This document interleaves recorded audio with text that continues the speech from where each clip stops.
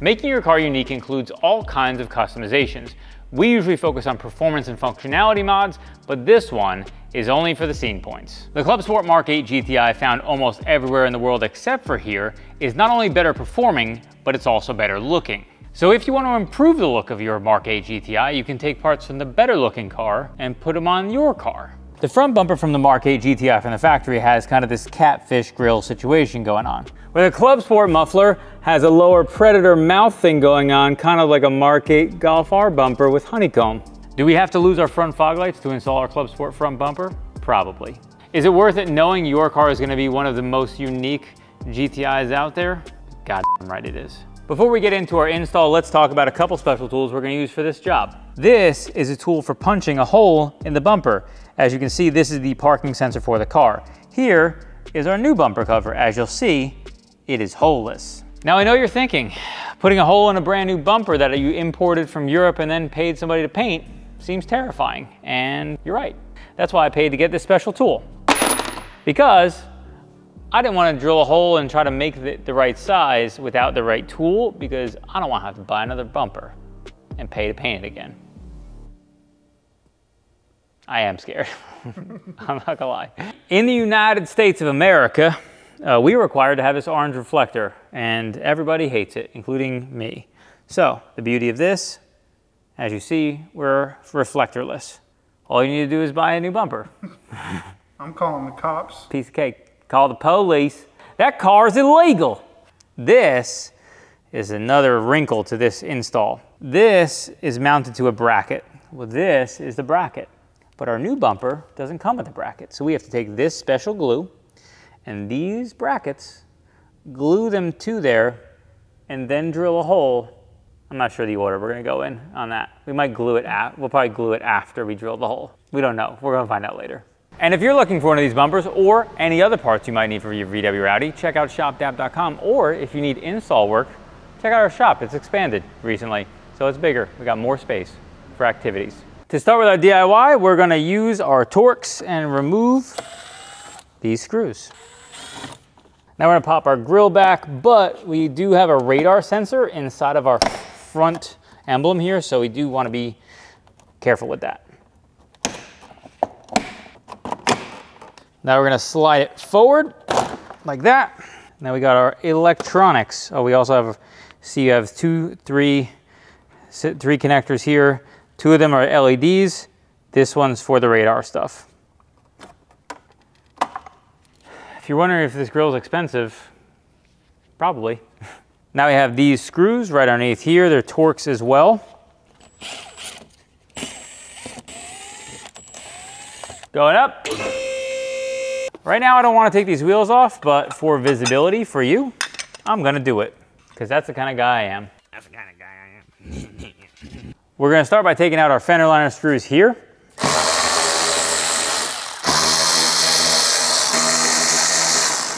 Then we're gonna do the same thing on the opposite side. Now we're gonna take off all of our Torx screws that run across the entire bumper. This is what holds the bumper on and the lip spoiler to the lower part of the car.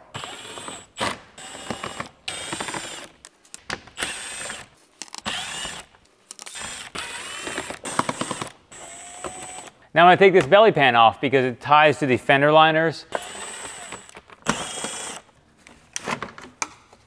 Now that we got that off, we should be able to pull away our fender liner here. Now this lower portion is attached to it, and you can kind of pull the bumper away and kind of get it unhooked from the front spoiler area.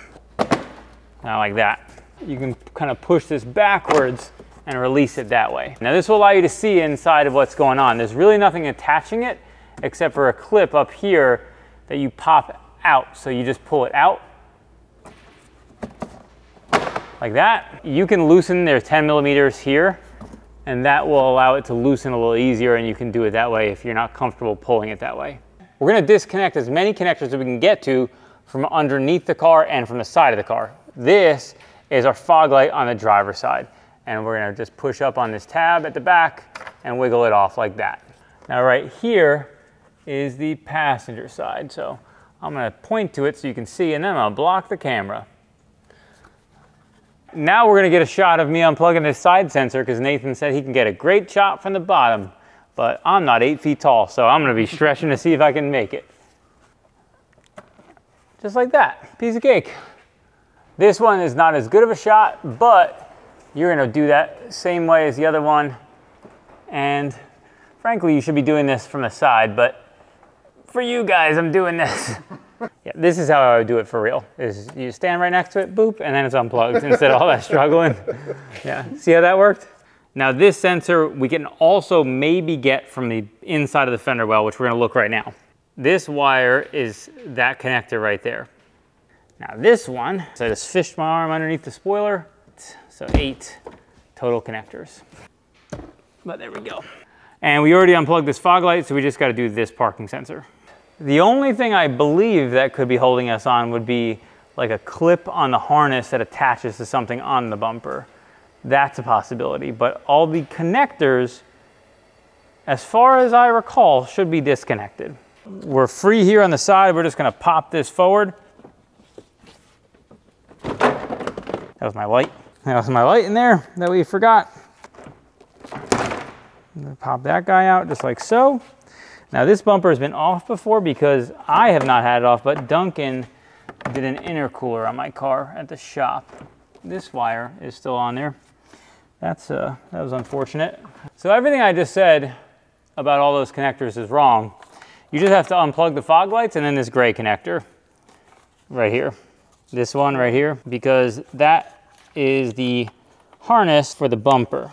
So once you unplug it like that, now it's completely disconnected from the car. So basically all those sensors you don't need to unplug until you get it off the car. Now we're gonna take this stuff off this bumper. We're working on this stand. This is super fancy and schmancy. I've laid bumpers on the ground and worked on them in the past, and what will end up happening is as you're working on it, it will shift around like this, and all the dirt from the ground will just grind nice little scratches into your bumper. So just be aware that that's a reality. On this one, I think we should be able to use our hook tool to kind of pop this off. This one we're just gonna pop out, same to this one. Yeah. Since these are glued on, you're gonna have to probably try to use maybe a razor knife and try to pry these off. So if you look, the clips that bite onto there, you just gotta, they have these teeth that kind of chomp into the plastic. So you have to kind of, the reason why I kind of chewed it up on the way out, you have to kind of spread it and then pull it off. And it kind of peeled into my face when it happened like this.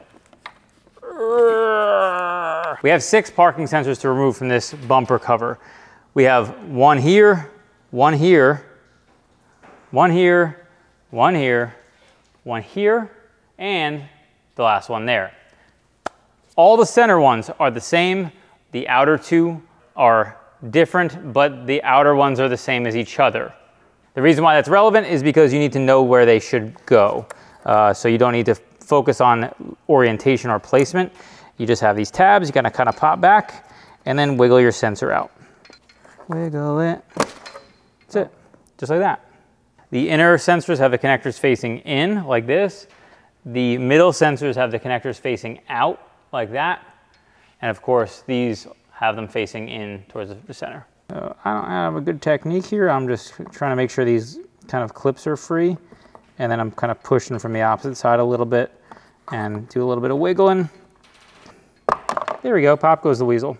This sensor, you can see much better clearly because there's nothing around it, and there's this tab here, tab there, and then you push it out. This one is painted.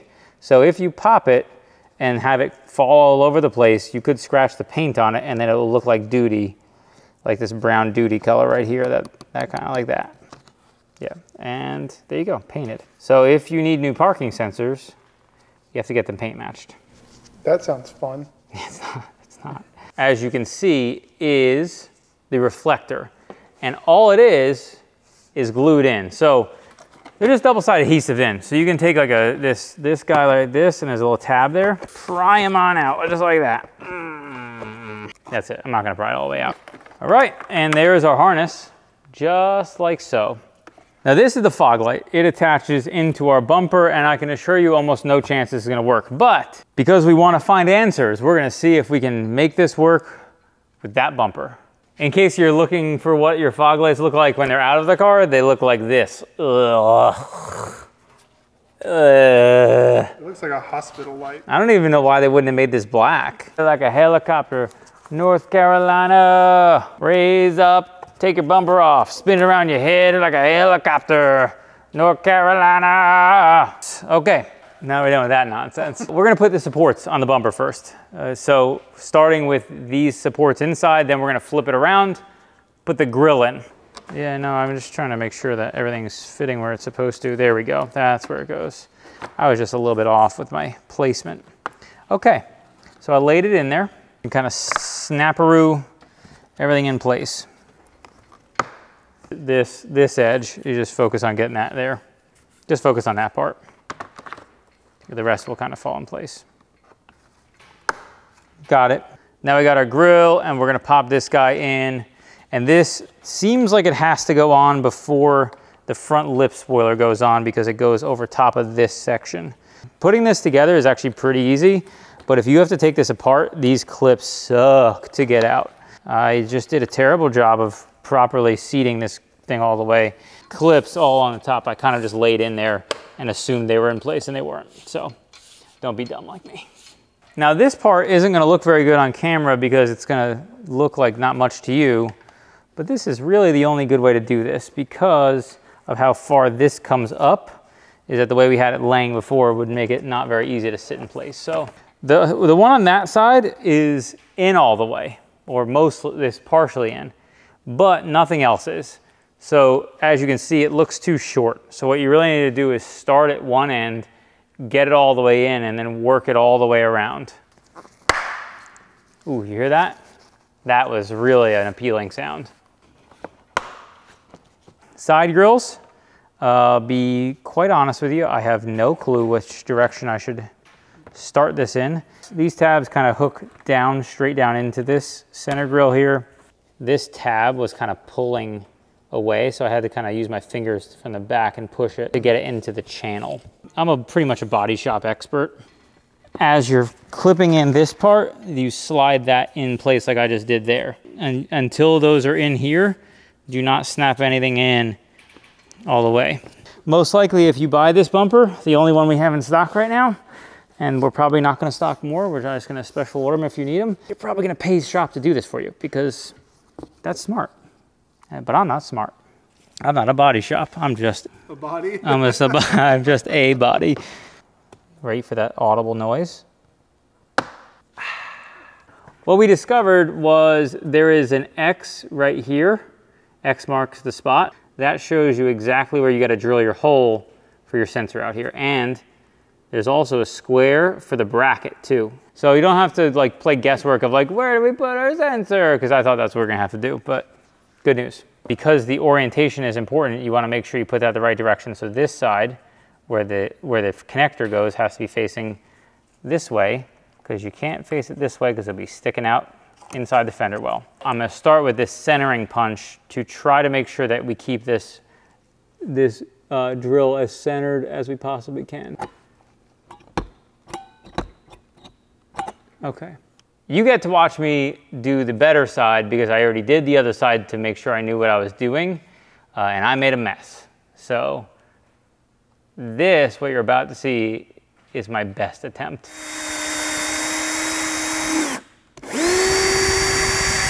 Okay. Special kit for the sensor holes came with this bit. This is the size we need for that. That went in there awfully quick. These sensors have this rubber guy on there that you can pull off and put back on. Initially, when I was testing the size, I did it with it off, and then I looked and I realized this rubber guy has a purpose that's supposed to be in there. So what I did is found the size fits with that pretty snug in there. So you can see that's a pretty good fit. First, we have our size that says 18 millimeters. That's the size we need. And as you can see, that says 20 up top there. That goes in the hole we just drilled. So then we take our 18 millimeter on this side and we get that guy on there, like so. Put our nut on here, like so. And here we go.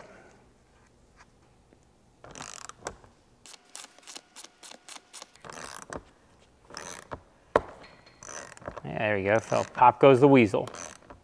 Look at that. Wow. Now we very carefully grab this and twist it. Boom. Something I also did on the other side is, because that's a little snug, so this is a Dremel piece that I just kind of rolled around the outside a little bit to remove some of the material. Again, I'm not putting a Dremel on it because I don't want to remove a lot. I'm just doing it by hand to kind of remove a little bit of excess material to make sure that goes in here smoothly. And this has to be glued to right here, just like this. Biggest challenge with this is it's bowed, as you can see, like that. So you got to hold it in place. And the correct glue for this I purchased, but we don't have a special tool for it, so that's why I made a mess everywhere. So we're gonna do it again. Hopefully I'll make a little bit less of a mess this time. This is a 2-part epoxy and it's super fast drying. So by the time I actually did like half of one of these, this thing had completely solidified, and so I had to take it off to finish. So that's part of the reason why I made a mess everywhere. So I put the sensor in here. I don't know if this is the right way you're supposed to do this, but I can tell you this. This stuff dries really fast, and I'm concerned that with the tools I have on hand, that if I don't, I could have one shot and I have to rip this thing back off because this thing sets in place improperly. So what I had to do, and I'm just gonna do it like this, is I'm gonna spooge out a bunch like that, and then I'm gonna mix it real quick like this, real fast. Then I'm gonna pick some up like this, boop. Oh God. Yep, that's probably a lot. It's probably way too much. To be clear, you think I've made a mess probably based on the camera. This is way less of a mess than my last one. So I'm just making sure this sensor is in all the way. I'm trying to hold this entire thing in place. That's why I use gloves, kids. Otherwise this stuff would be on your hands forever. I've completed my work. I've taken a harness. I attached new sticky guys. These I just happened to have from other projects I was doing. I zip tied them all in place nicely. All this stuff, don't look at that. Don't look at that. Don't worry about that. And yeah, we're ready to go back in. So this duct right here on Club Sport Mark 8 cars, this goes to an additional radiator. That's why this is vented open. On old Club Sport cars, this used to be a duct that would go to the brake system. That's no longer a thing, but they do have better brakes, which we'll be doing at a later date. We tried to install that bumper, didn't work.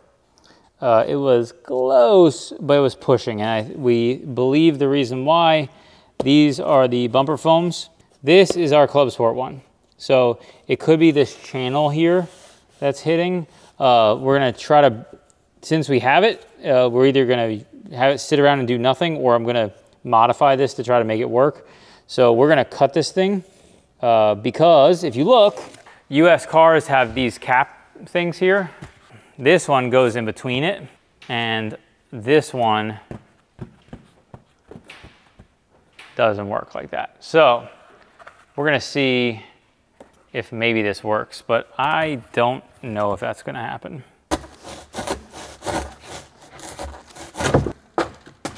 Remember how I was doing the Bob Vila thing with the suspension?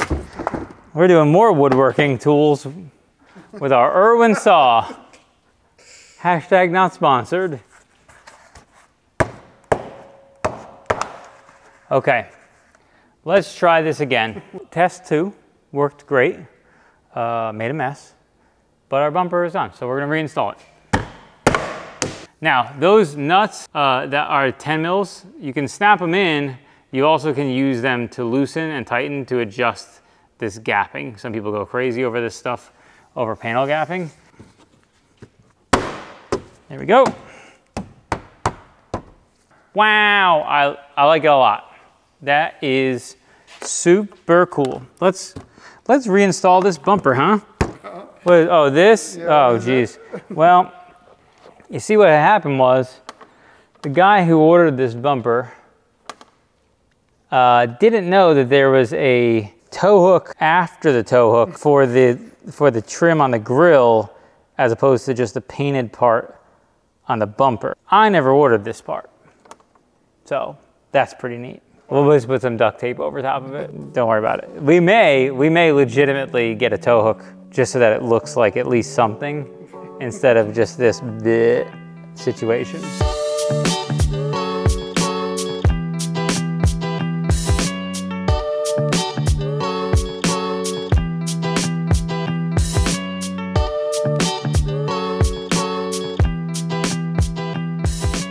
So we're done. So this is a fog light that came out of the car. As you see, it has the 5 kind of honeycombs. This is the honeycombs that exist in the Clubsport bumper. So as you can see, one of these things is not like the other. You can't have fog lights. Now I'm gonna have so much fog in my life. So you're probably wondering if you throw faults if you remove the fog lights from the car. When you start the car without doing anything with the lights, there are no faults on the cluster. But if I do the front fog lights, I do expect to get faults like that. So I attempted to code it out. It didn't work. I was unsuccessful. I might have to play with it more. It is possible to code out, but it doesn't give you faults unless you turn the fog lights on, which I don't know why you turn fog lights on in a car that doesn't any longer have fog lights. So you won't get faults unless you do that.